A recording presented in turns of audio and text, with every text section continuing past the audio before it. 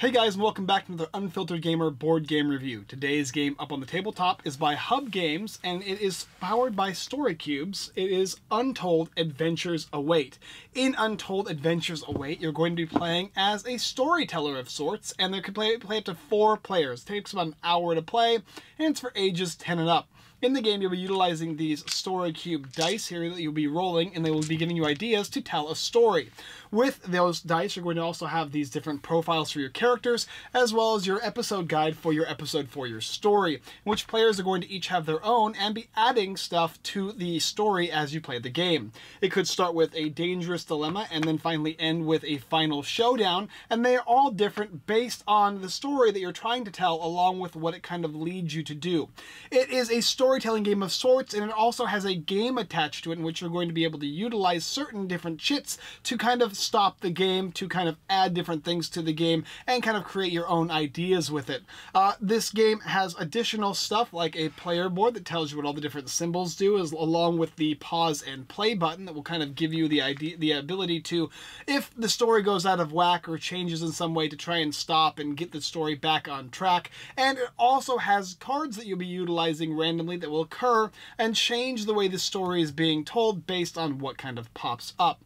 Alright, so let's go ahead and take a look at what everything comes in the game Untold Adventures Await, and then I will tell you what I think about it. So here's all the components for Untold Adventures Await, powered by Story Cubes, and as you can see, there's quite a bit, and I'll go over it all. The first thing is, of course, the box and the rulebook that comes in the game that is a complete walkthrough of what you need to do in order to make your story. It also comes with these little different events that take place, and they're little tiles here. They'll flip over, and they'll say different things, such as a location and one of these things, and you can look at it here and say, okay, it's this threat. So this location, this threat, fights, and then this specific event, which is somebody or something. And you're going to be doing these step by step. They're also going to come with different things that occur, as well as other different, these are all different things that you can either ask questions about or things that are going to occur, like actions. You're also going to be getting 2 types of cards, and they're going to be based on the actions you take, so they can be successful or they can be red and be unsuccessful. And they're also going to have buts, ands, and blanks, so they are also going to involve certain things. And when you get the ... you'll be going ahead and drawing one of these things that are basically just different faces that the game is trying to give you an idea of what happens in these events. There's going to be 2, 4, 6, 8, and 9 different story cubes that you can use in the game. And then, of course, player boards. They're going to have all the different player references here. The pause button and the play button, meaning the story is going on or the story is not going on. 2 ideas that you can add when you want. 1 flashback that you can add to the game, or something you can modify. So when something happens, you can choose to modify that thing. You're going to be adding 1 of each of these to this board here, and the rest you will not be using. And these are for additional sets of players. You can play all by yourself or with multiple players. It also gives you episode guides and character profiles. Everybody's going to get their own character, which is going to have their name, their job, what compels you to go on specific adventures, and then your specials that can change episode to episode. You're going to start off with two different things, such as some kind of power and then some kind of expertise or knowledge that you'll write down, as well as the status of those powers and expertises. Maybe you're going to be a digger, for instance, that is very good at exploding things and also has a knowledge of complex mechanics. And then after you've gone ahead and wrote that out, you're going to wait to write down your iconic roll that happens after the 7th episode, as well as creating your first episode, the series name, the episode title, the season, and the episode. Episode settings, these are all things you're going to include, the who, what, when, and where, as well as the setting synopsis. At the end of the episode is when you're going to add the after episode credit stuff, and of course the episode notes, like people of interest, that you won't do until afterwards. But after you've written all your stuff down that is in the white portion, and gotten your player boards as well as your tokens and your play button, then you're going to begin by flipping over 1 of these, and it's going to start from left to right. When this pops up, you're going to be rolling these dice here, all the things here, and then you're going to be selecting them. So I'll go ahead and roll these out, and then you're going to go ahead and say, okay, this location. So maybe you're thinking that it's going to take place somewhere at a park, so you can go ahead and use this fountain if you want. And then, of course, you can go ahead and look at here, and it says the threat. So what could be a threat out of these things here? Maybe this is a sheep, which could refer to anything. Maybe it's an animal, or maybe you're thinking about this as a turtle, but it could also be a reptile, and it could also be maybe a crocodile. So we'll put that in there as well. And then it's going to be, so at the park, you're fighting a crocodile. something or something. So fights. So maybe this crocodile fights something or someone, and so you're going to be making a story based on this. You can go ahead and ask questions. Players can take these off the board and ask questions, and also attempt to do actions. When they attempt to do actions, they're going to say specifically what they want to do. I want to try and blow up the turtle with my dynamite. And so these cards are going to be shuffled. These are the outcomes of your actions, as well as the potential reactions that may occur as well. And you're going to flip them over and see what happens. This one says it's unsuccessful because it's red, but an event occurs, and it was a sad event. So instead of blowing up the crocodile, they in fact blew up the person that was fighting the crocodile, maybe. And that can change the story as to how it goes, and that's because it's also a sad event, and these guys will go away. So for each of the different actions you take place, you're going to flip over the outcomes and reactions. When all of the actions are removed, you're going to go on to the next portion of the story, flipping that over and seeing what it is. This one here specifically is an evil ally that gets added. You'll be taking these dice here and rolling them to see what your evil ally is. Maybe Bigfoot jumps into the mix in the park for some reason or another. And then you're going to tell the story like that. You're going to be adding any questions, and when these are burnt, you can go ahead and move on to the next one, and continuing as such. All the different symbols are going to be on here to explain certain things. Ideas can pop up if you want, saying, oh, I have an idea. I'm going to go ahead and play this and state something that involves the story in some way. Or that one of the characters maybe has a flashback in which you're going to be going ahead and using this, which will influence the story as well. And then maybe a modifier to an action. So for instance, you may have blew up the person over here, but however, luckily you were able to modify the reaction, and it also kind of hurt the crocodile in some way. If the story goes out of bounds or starts to make less sense, you can pause the game, in which you can go ahead and discuss certain things, and then restart the game back up.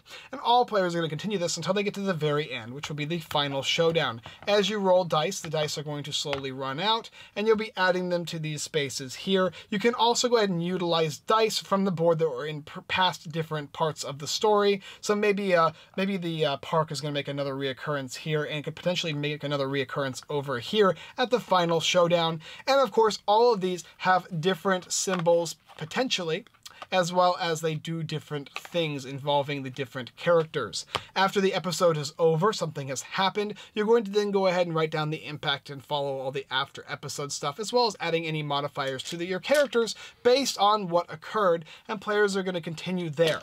After that, you can go ahead and choose to do another episode and continue the story, or create a completely new story with completely new people, if that's something you want to do as well. Overall, it's a storytelling game in which you continue to play throughout the game utilizing these cubes and making decisions as they come up, with the outcomes and reactings affecting certain things in the game. Successful, and you wouldn't need this, but if it had a but, you'd flip that over. But something like this happened, and it gives you kind of the ability to make up your own mind as to how things occur, with all of the required or needed things that gives your creative juices flowing. Anyway, let's come up and talk about Untold Adventures Await and see what I thought about it. All right, so a caveat first before I get into the review, as well as what happened in one of my stories. You have these cards here, which are your outcomes, right? And there is a red and a green but. These are basically an unsuccessful and a successful event happening. However, the opposite occurs potentially. So for instance, maybe this specific event failed, but you ended up getting a silver shiny coin. Or this succeeded very well, however you ended up losing a silver coin. You also have the critical success and critical failure cards, which are the ands. Not only did you fail, but you also blew off your leg. Or not only did you succeed in making your contraption, but you also figured out a new way to make an unobtainium. Some pretty cool ideas.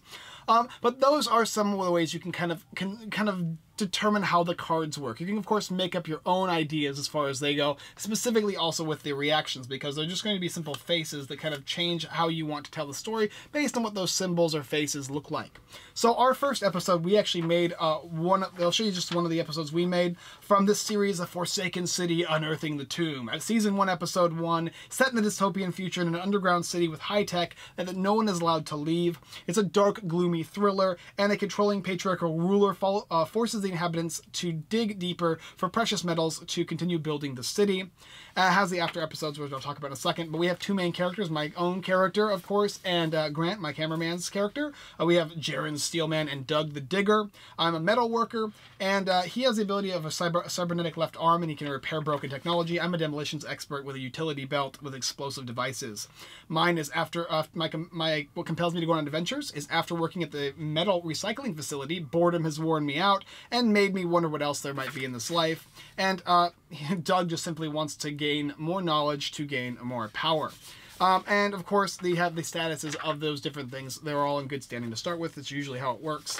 And the end of the episode, certain things happen which you got on your board. As you continue explaining things as they go on. So for instance, we all were digging in the mines, trying to gain new things. The mine collapsing, we found an empty tunnel that had a bunch of scorpion monsters that came out that we had to fight. We opened up this additional, like, new tunnel, finding there's another city by one of the council members of the city that controlled it. And that council member was trying to build his own unique side thing he's working on that the other council didn't know about. And we uncovered this secret. We had to fight the final boss. He ended up escaping, and the scorpions we ended up destroying just in time, escaping from the bottom of the mine, getting back to the top of the city, now chasing after the evil council member. However, well, the next episode continues, but you get the idea, right? And then we're going to write down the episode notes at the end of what are characters of interest. Maybe it's the company, the CEO, potentially hidden slaves that are working in the mines, even surviving. We survived the different bad guys, I suppose. Interesting things is like the high-tech mining weapons that we found. There was an elevator at the bottom of the shaft, and of course the scorpions. Places of interest, we have the caverns, we have the mining facility, we have the dig site, and we have the ruined storehouse, which we end up finding. And so that is the basic idea. We also changed our characters. We get new abilities for each episode, and the potential to gain more powers and whatnot that kind of come with your character, or maybe not even powers, but just different things that you end up getting, whether it be character traits or whether it be something like a shiny alien ray gun. But anyway, the Untold Adventures Awaits is an amazing storytelling game. It has beautiful components. All of the artwork is based on symbology, which is great because it lets your mind flow, some creative juices go, and you're able to kind of manufacture a story with a template that helps you progress the story. Not only that, but the story cubes here, which I had seen previously but never actually played with. I thought they were just kind of whatever. But as I played with these, I started to see how amazing these things really are, how much fun they are. And the first thing I started thinking after the first episode we did was, I wish I had even more dice to switch out. And luckily enough, you could purchase story cubes if you want on their own and add them to this game, much like certain things like Mysterium and Dixit. You can do the same thing with those cards. But giving you the ideas from these dice was so fun, so helpful, and so unique and interesting that I really, really liked that aspect. Your player boards and all that was high quality, and it felt like you were making ideas when you played these things. Like, I have a great idea. Oh, but I only have one of these idea cubes left, or idea chits left. Do I actually want to use it for this specific idea? Is it worth it? This would be a great time for a flashback. I'm going to have to implement that, or I'd like to modify this action because I have a really good idea for the next portion of the story. Or maybe you simply have this great idea where you want to do this specific thing, so you take this action and it occurs, this terrible result happens, and you end up blowing up a bunch of people, or you end up hurting yourself, or maybe you just don't get that happenstance that you wanted, maybe a prize or whatnot. And it changes the story throughout the game so that you're kind of not telling the story you originally thought you were going to tell, which is an also really interesting creative aspect to the game. The fact that it comes with quite a few of these episodes as well as character profiles is nice because it has a lot of replayability in this game just with what it has, along with the additional tiles that change the game up. It comes with 6 for each of the different portions of the game, and there's 5 of them, and this is definitely enough for what you need.